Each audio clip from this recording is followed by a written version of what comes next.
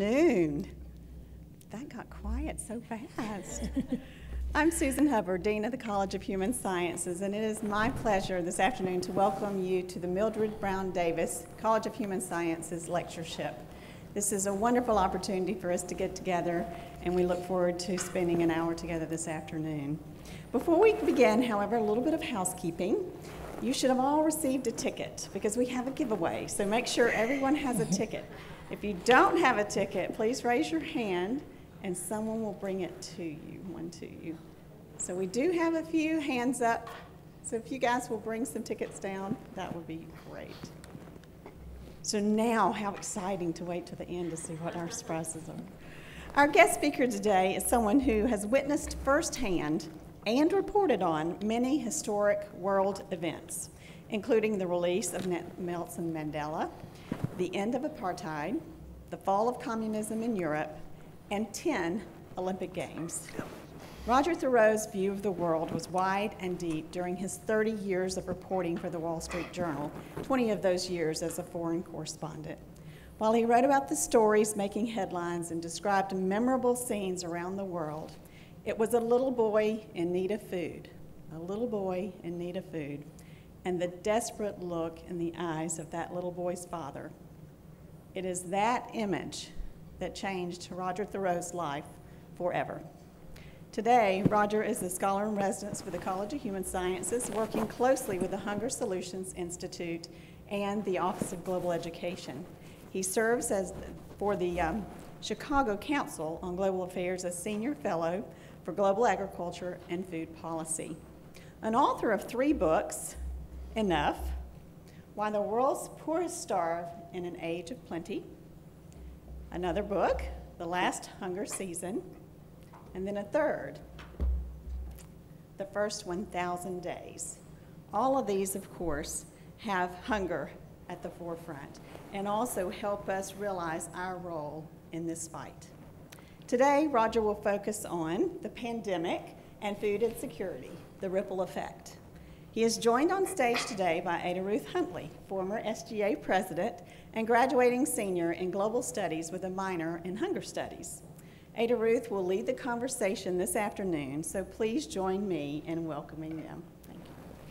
Thank you. Thank you so much, Dean Hubbard, for that lovely introduction, and thank you to all of you who have joined us this afternoon for what I imagine is going to be a really inspiring and engaging conversation regarding food insecurity with none other than Mr. Roger Thurow. I remember as a freshman, or a sophomore actually, taking the Introduction to Hunger Studies class and reading these books. And you know, you get books assigned to read in class all the time, and you're like, oh, just another thing I have to do in my busy schedule. But I remember reading these books in particular and being so moved and impacted by the stories that were shared and the impact that the things that Mr. Thurow had seen had impacted him to continue on with this work. And so I'm really excited to engage in this conversation with somebody who's inspired a lot of my food insecurity work as well. Thank you. Yeah, no, I'm really looking forward to this. So we're here today to talk about the impact that COVID-19 has had on food insecurity. And you know, we already had such a wide-ranging problem with this worldwide, but this has since been heightened as a result of the start of the pandemic. How much worse have things gotten? Yeah, I think the pandemic has, as you said, it's heightened everything, it's exacerbated everything, and particularly on the hunger and malnutrition front, we saw how swiftly and how rapidly and quickly this health crisis, this pandemic, how quickly and rapidly it became a food crisis and a crisis of nutrition. We certainly saw it in the United States with these epic long lines suddenly of cars backing up at drive-through food lines and bread lines, staggering. The long lines at the food pantries, the empty shelves, both in the food pantries and in our own stores. The farmers, because their markets had collapsed, plowing under their crops because they had no market for them anymore. They didn't have any place to store them. New crops are coming in. The dairy farmers, the cows are producing milk every day. We got to move it. All of a sudden, those markets dried up. So what do they do with that? So we saw these horrible scenes of spilling milk. So I think it's made, particularly for us in the United States, have made hunger that much more personal, more tangible, than at any time since the Great Depression, so nearly a century ago. And the hunger numbers have skyrocketed. It was horrible even before, maybe before the pandemic, of say 37 million or so Americans, so adults and children, categorized as food insecure. Various levels of that. Now it's up to 50 million and above, and so we've really seen this escalation. That's in the United States, and then you can imagine how much what is done overseas, and particularly in this country then so impacted by the school closings.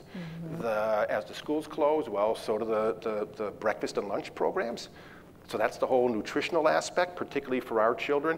And then you look at abroad, and it's the same impact there, only magnified sometimes just because of the poverty, the lack of access, even more so to food, the lack of proximity to the food, and so the impact that it's had on children, adults overall, the World Food Program, winning the Nobel Peace Prize in the middle of this for its heroic efforts, in the midst of so many conflicts as well as the pandemic, to reach the increasing number of hungry and malnutrition. So it's just exacerbated and skyrocketed all these efforts that we're doing. And some people say it maybe has set it back, our efforts and our progress, maybe a decade or two in this. So we just need to redouble all our efforts just to recoup what we had and then to move forward.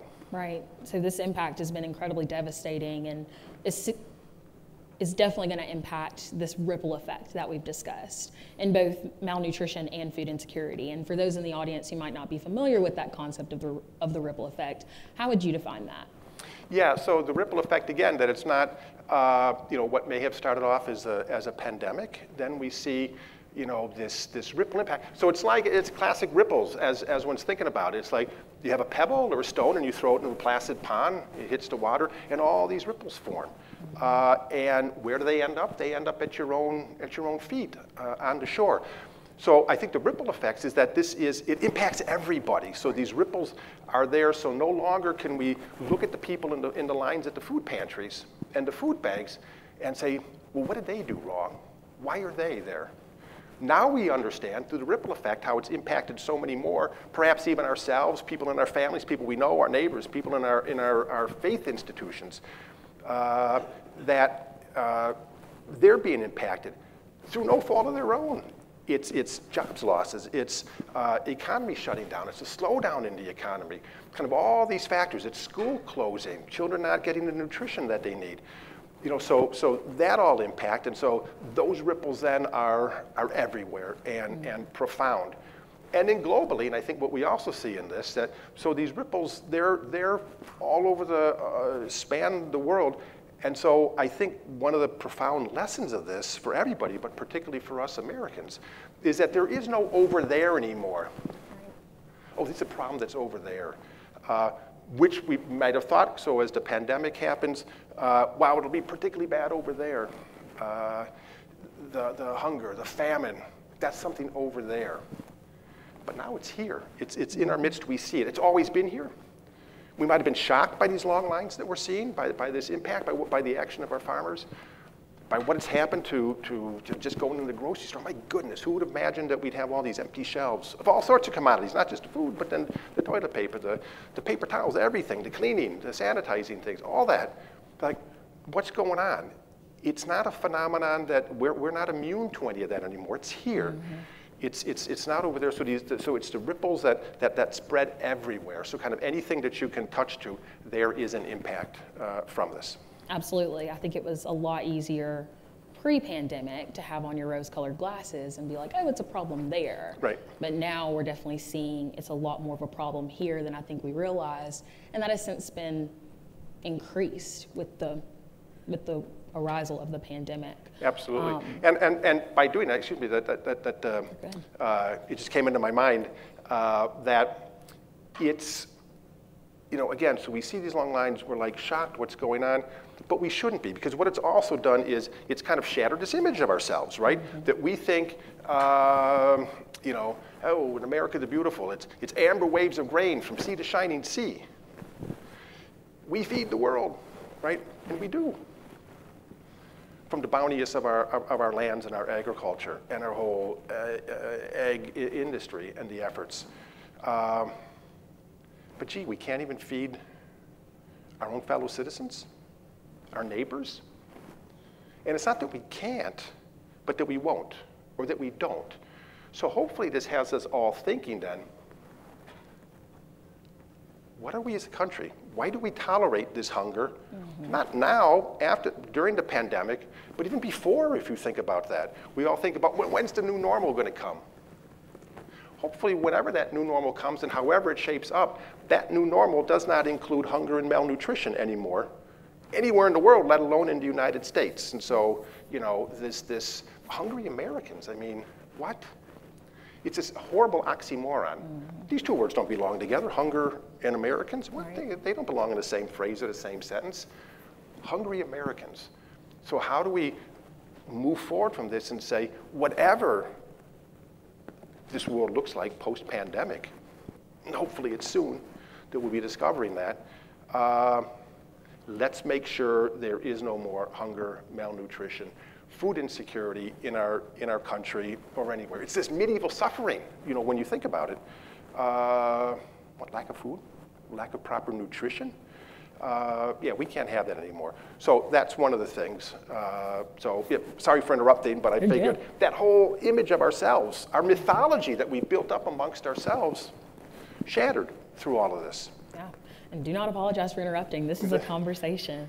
So excited to be engaging with you today. But you know, you've seen this firsthand, and you were actually nominated for a Pulitzer Prize with you and your colleague for your work in this area. Is that kind of collection of experience what's drawing your conclusion about the ripple effect? It has, yes, and thank you for that. Thanks for all the mentions of the 3 books. So I just signed them for Ada Ruth. She's been carrying these all this time. They're nicely dog-eared, so hooray for that. They're not like nicely new. Sometimes you see that and you figure, oh, okay, so they bought it and it's sitting on their shelf somewhere. But these have been used, and I'm sure notated and annotated inside as well. So Thank you for that. So I call these 3 books the real Hunger Games trilogy. They are not some dystopian society in that other Hunger Games trilogy. I'm waiting for someone to start making movies about these. Even little short videos would be okay, right? There you go. But the real Hunger Games, it's not a dystopian world. Again, as we've been talking about, and with the ripple effect, it's here, it's in our world, that we brought hunger and malnutrition with us into the 21st century, into this grand new millennium that we have, and here we are, 21 years into this new century, and wow, it's getting even worse, you know, with the pandemic.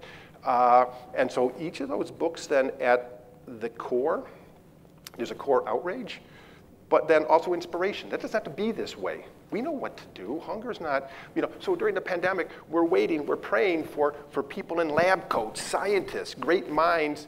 Please come up with a cure. Please develop a vaccine for this. Ending hunger and malnutrition, we're not depending on someone in a lab coat. Or, yes, scientists, you know, please contribute on the seeds and the plants and all your great knowledge on agriculture, producing more nutritious food. But we know what to do on this front. And so all of this that I was seeing in my writing for the Wall Street Journal, and particularly overseas with the Journal, to see that and then start asking why, how in heaven's name have we brought this medieval suffering with us into the 21st century? So Dean mentioned in her opening remarks, and thank you for them, this little boy in Ethiopia. Kim, if we can. The little boy is this guy, Hargirso, in the front. His father, who was also mentioned, Tesfaye, in the back, holding him, propping up his son. This was in 2003 in Ethiopia. It was the first great hunger crisis, the first famine of the 21st century. There were 14 million Ethiopians, 14 million, 14 million, that were on the verge of starvation, surviving, if they were going to survive at all, by kind of the food aid that was rushing in from the rest of the world, with the United States leading the way in the World Food Program, kind of on the front lines of distributing that. And many American household name NGOs that were then distributing this. And so this massive effort, 14 million on the doorstep of starvation. And I was based in Zurich in Switzerland at the time for the Wall Street Journal, not writing about banks or the international flow of capital, but writing about humanitarian and development efforts. Switzerland, Geneva, the second headquarters, basically, the UN, so many of these humanitarian organizations based there, was talking to them constantly about this. So went to Ethiopia to see what was happening and write about this. What famine and this medieval suffering again, still with us 3 years into this new millennium, with all these scientific advancements of the past, of the previous decades and centuries, and all this telecommunications ability and technology and capabilities literally at our fingertips, right? We can communicate with anybody in the world. The shrinking of the world, we're all neighbors. What? We still have this profound deprivation of hunger and malnutrition. So I went to Ethiopia to see what was going on. First day there, meeting with the World Food Program in their office in Addis Ababa, the capital of Ethiopia. And I can still remember clearly. So it was a big data, it was in their conference room of their office, a big conference table. It had a map of Ethiopia kind of sprawled out, and then they unfurled a map of Africa, because it wasn't only in Ethiopia and the Horn of Africa, but it was stretching down all of East Africa into Southern Africa. The AIDS epidemic that was exploding, causing a new variant, famine and hunger. Normally it would be crops that fail for whatever reason. In this new variant famine, AIDS-driven famine, it was the farmers who were dying. They didn't even have the opportunity to plant the crops because they were either too ill, they were weak, they were dead. Their kids, the child-headed households, they had no experience when to plant, where do we get the seeds, what do we do? So the WFP then finding all sorts of new areas of hunger and malnutrition, and they had to then, okay, well, how do we distribute to them and include them in all our surveys of who the hungry are? So all this was on their maps of where hunger is, not only in Ethiopia, but throughout Africa. And the next days I would be then traveling with them to some of the hunger zones in Ethiopia. So that's what we were looking at, the map of Ethiopia. And then one of their workers who would be traveling with us, he said to me, it was meant from him as kind of a piece of advice, but to me it sounded like a pretty ominous warning. And he said, Roger, looking into the eyes of someone dying of hunger becomes a disease of the soul. For what you see is that nobody's had to be dying of hunger. See, particularly not now, in 2003, 3 years into this grand new millennium of ours. And I'm like, disease of the soul, what's this guy talking about, right? Disease of the soul, what do I do about that, right? You're always worried about some kind of physical ailments. Oh, you got your yellow fever shot, you're taking a malaria medication, you're kind of on the lookout and aware of, are there any cholera epidemics? Ethiopia's in the, some of the other kind of belts of various diseases. It's like anything happening there, but a disease of the soul. What's that? So a couple days later, then we were driving down south of Addis, and then eventually we're kind of going up a dirt road onto a plateau, the Maritza Plateau, kind of driving down a dirt road, come to a market area, and normally that's where farmers would carry their surplus crops and a market there, and they would sell their crops. This year, in 2003, there was nobody selling crops because there were drought, there were other factors that were going on. Nobody had crops to sell, but instead there was this vast warren of emergency feeding tents that were set up. So if you imagine kind of these big army tents that were set up, dozens, a whole wave of doctors and nurses and emergency relief workers that were there from around the world. And we kind of parted the flaps of one of the tents and stepped inside. And it was this scene of kind of utter horror. Because in each of the tents, there were dozens upon dozens of children that were on the doorstep of starvation. Some were being fed, intravenously through nose tubes and intravenous feeding with the drips and things, and it was awful. I was like speechless. How do you even react to this? So I kind of walked to the back of the tent, trying to gather my thoughts as I went back. Kind of passed all these children with their parents, one parent, two parents, brothers and sisters maybe running around outside, and got to the back of the tent, and there was Hargirso and Tesfaye. And so I stopped. Those were the first eyes of the starving that I looked into. I was ashamed of myself, because I'd been a foreign correspondent already for a number of years, had been based in South Africa at the time of Nelson Mandela's release and the end of apartheid, had written about hunger as kind of a backdrop of Africa, so in other stories, economic stories, social stories in Africa, but never focusing so much on hunger itself and the hungry. So there I was for the first time looking into the eyes of the hungry, and I'm like, why hadn't I done this before? How had I missed this? So those then become the first eyes. Hargirso, as we see, he's about 5 years old at the time, and he weighed just 27 pounds. As his father carried him there from their farm, his dad was a smallholder farmer. You can see how thin he is. I mean, his ribs, his collarbones are protruding. He's so thin, and he's holding up Hargirso because otherwise he would topple over. And you can see the manifest malnutrition with the swollen face, so the protein deficiency, the arms and the legs, spindly but also swollen in a sense. And Alicia's here. She can give us a primer on the various forms of malnutrition. And so manifestly malnourished, and when the doctors came over, and the nurses as they were making the rounds, and Hargirso, they had started him on emergency feeding regimen and therapeutic feeding. They said he's recovering some, but the shock was so severe, they were telling Tesfaye, his dad, we don't know if he's going to survive. As a foreign correspondent, normally I would leave the tent, write my story, and then, where next? What's the next story? Where else am I going? Either in Ethiopia or where's the next country to go to? Moving from place to place, story to story. This is the story that stopped me cold. I knew I just couldn't leave the tent that day and move on. This is the story I needed to keep coming back to and back to and back to.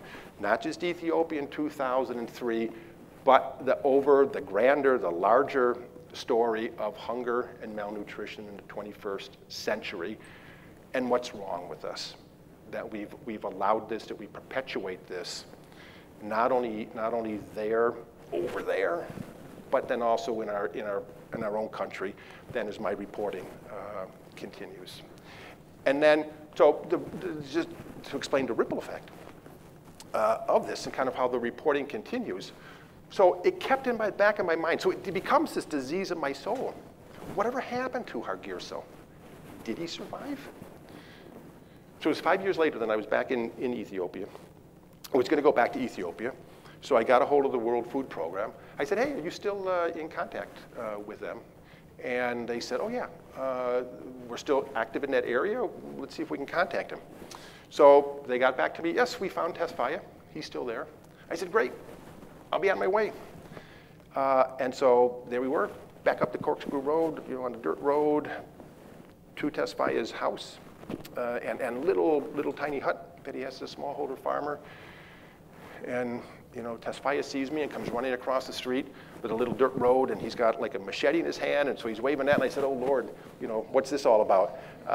And then he comes and he embraces me, still with the machete in his hand, so phew. And then a little boy comes running across the pathway, the dirt road. I said, how's Hargirso? And he said, this is Hargirso. So do we have the next photo? So this is 5 years later. Oh, no, this is then later. That's okay. He was 10 years old at that stage, and he only came up to my belt. Wasn't in school. Dad figured he didn't have the capacity to study. So then 5 years later, I'm back in the area again. I figure, okay, I'll see how Hargirso is. Now he's about 15 years old, And he's in school. Well, hooray. So we go down the pathway to the school, and he's in first grade. 15 years old, first grade. You can see the impact of the stunting. So these ripple effects. Stunting is a measurement of children under 5, too short for their height. That's the clinical definition, the scientific, the medical definition. But that doesn't do justice to what stunting really is. It's a life sentence of underachievement and underperformance for these children. And so here's Hargirso. Now he's about up to my rib cage at 15 years old, the bottom of my ribs. And he's in school, hooray, but he's in first grade, just learning his alphabet. Then I go back again, next picture.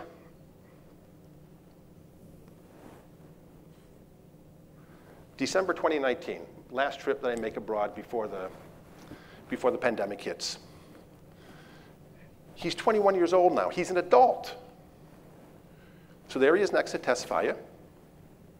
He's grown some, so the physical stunting, he's overcome a little bit, but you can just see him kind of in his legs, you know, and kind of the way he moves and things. Okay, there's still a physical impact of that. How's school? Are you still in school? What are you doing now? I'm still in school. Okay, well, that's great.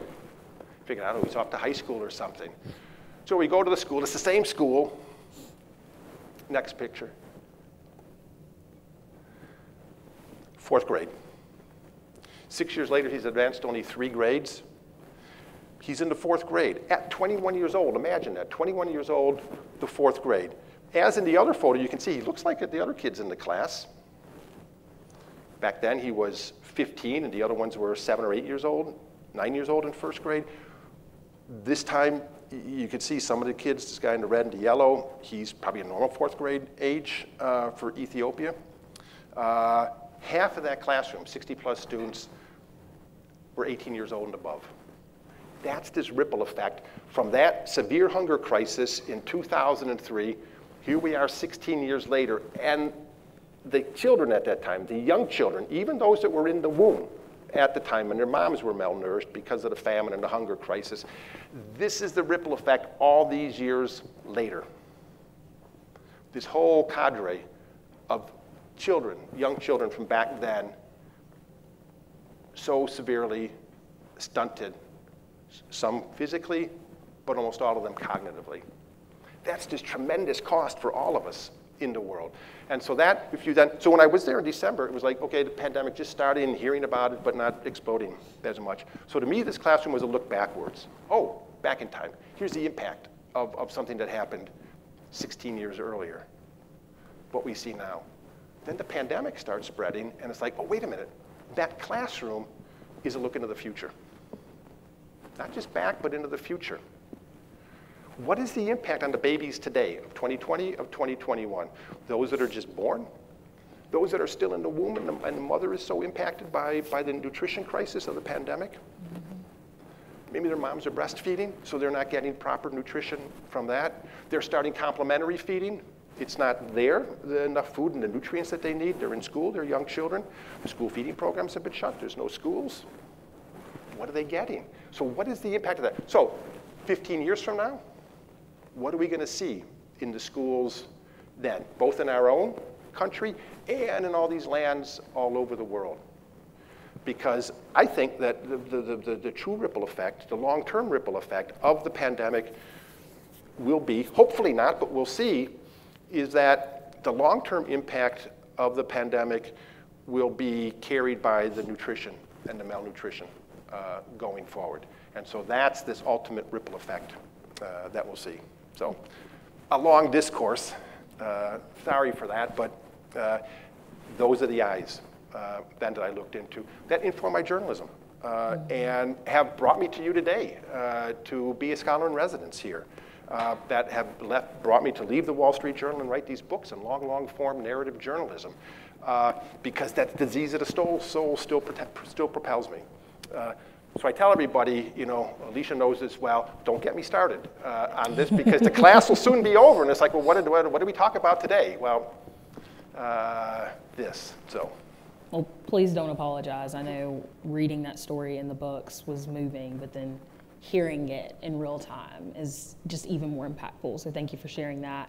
And you talk about this disease of the soul, and I hope y'all don't mind if I share a brief story. Please. I had the opportunity to study abroad in India, as we've previously discussed, and it was the same semester I took Intro to Hunger and had just read the first 1,000 days. So I had gotten a glimpse of what hunger in India looks like.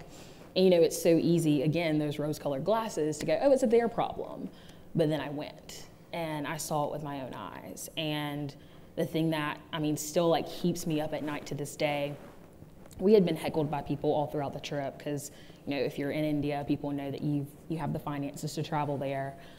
So we had experienced it from adults and other children, but at the time, for those of you that don't know, I have a surprise 6-year-old brother. He was born when I was 15 years old, and he would have been like 4 or 5 or maybe even 3 at the time. There was a little boy who came up to us. We were in Jaipur, we were getting on the bus. He came up to us. He didn't even come up to my waist. Didn't know really any English, but knew enough to say food.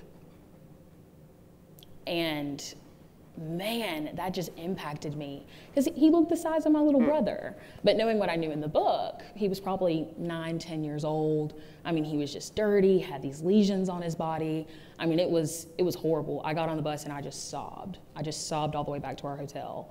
And I thought about the things that I'd learned in the book and saw so many of that and those concepts transpire during my time in India. So, I mean, the timing was just kismet that I ended up reading it the same semester that I traveled.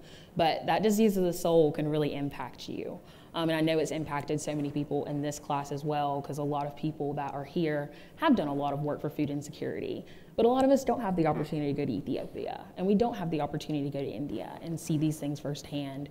So what does that ripple effect look like in the US, and how can we be a part of intercepting that before things get worse than they need to? Yeah, so thank you for that story. Very poignant and moving. You know what I said when you told me that story? I said, you're the one, right? I said, I'm the one.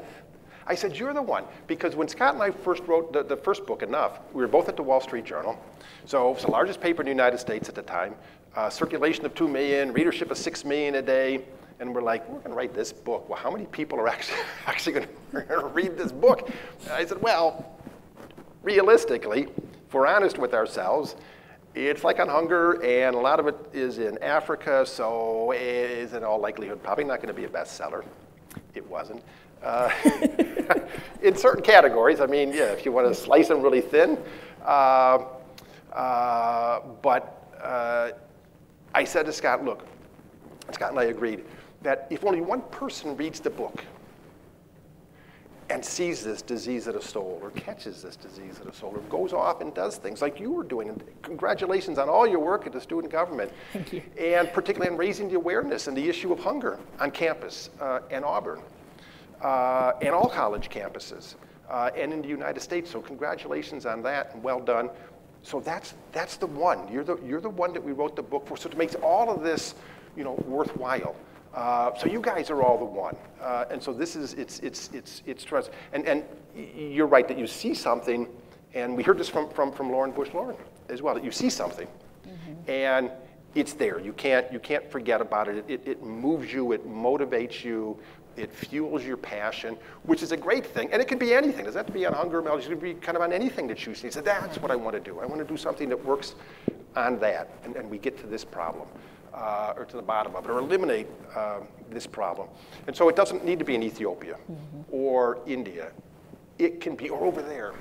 It's here. So anything that's in your communities, you know, the people sitting next to you, in your hometowns, on campus here. So what is it? Is 25%?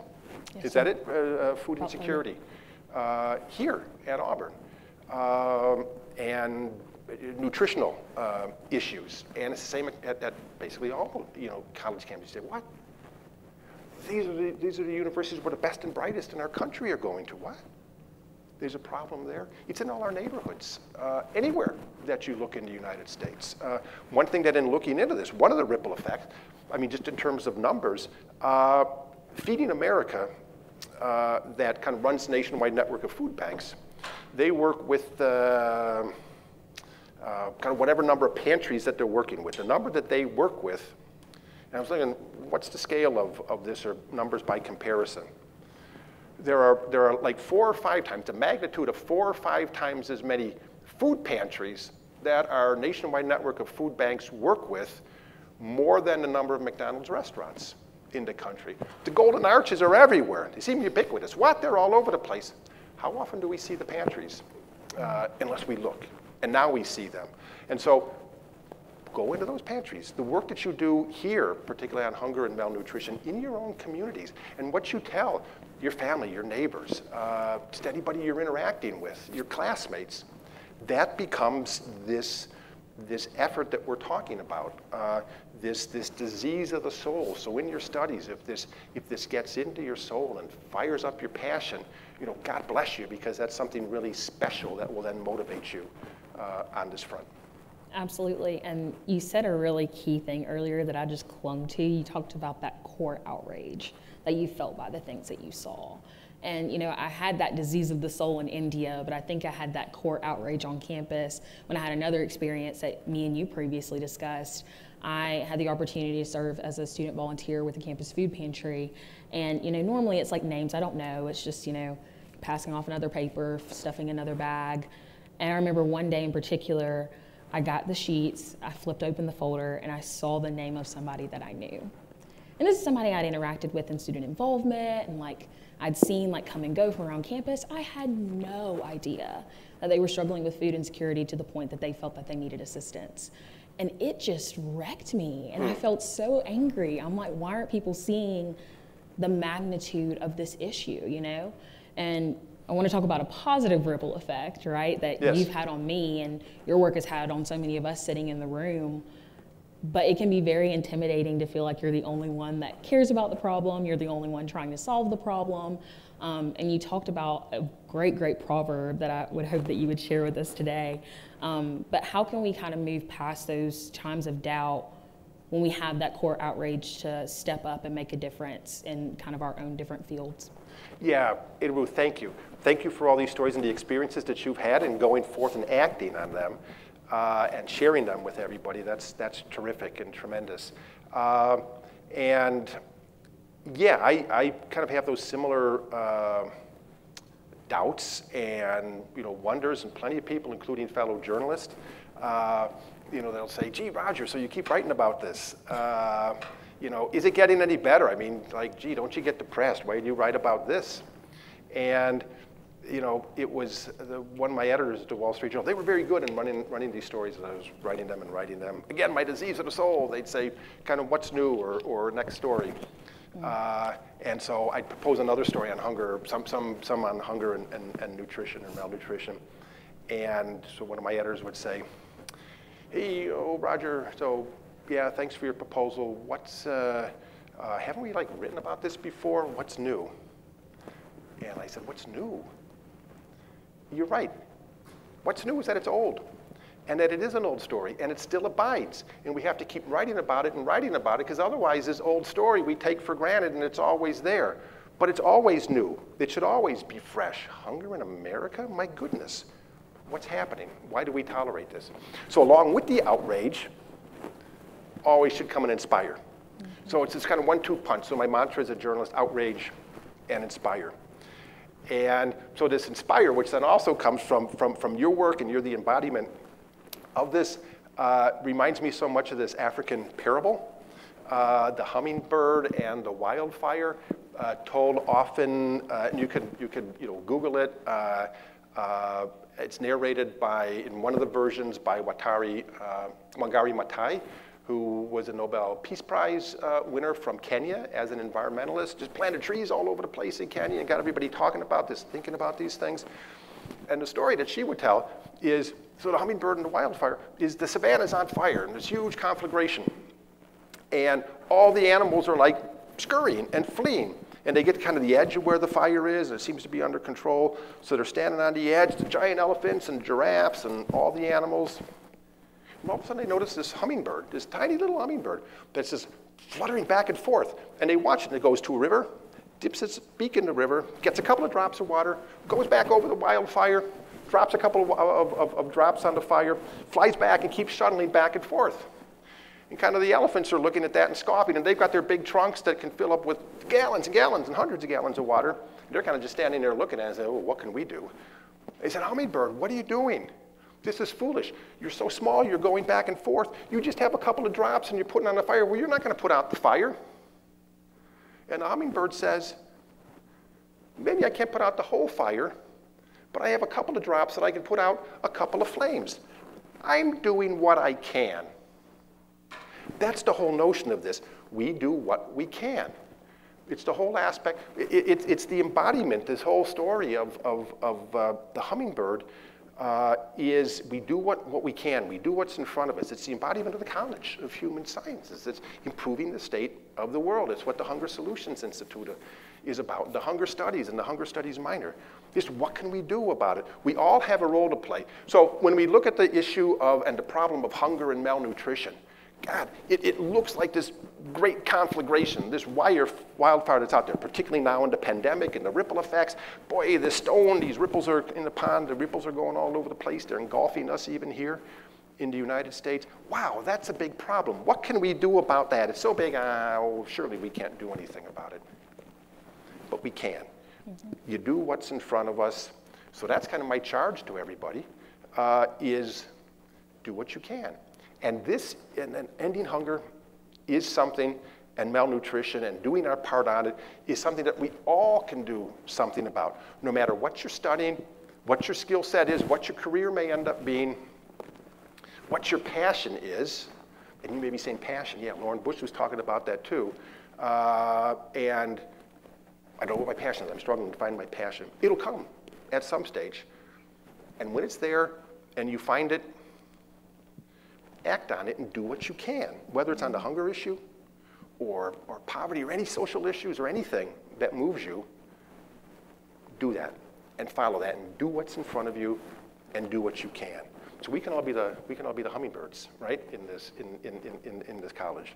And Ada Ruth, you're a great example of that. So thank you for being a hummingbird and doing what you can, and all you guys as well.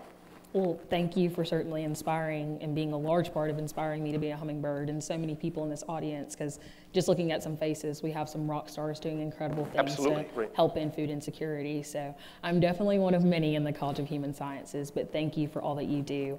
And that pretty much wraps up our conversation. So can y'all join me in thanking Mr. Thurow for being with us this afternoon? And thank you, Ada Ruth. And thanks for having me here as a scholar in residence. I had told the story, I don't know, to you all, but when I was growing up, and every day that my brother and I, when we would leave our house in Crystal Lake, Illinois, my mom would always say, study hard, you might be a professor someday.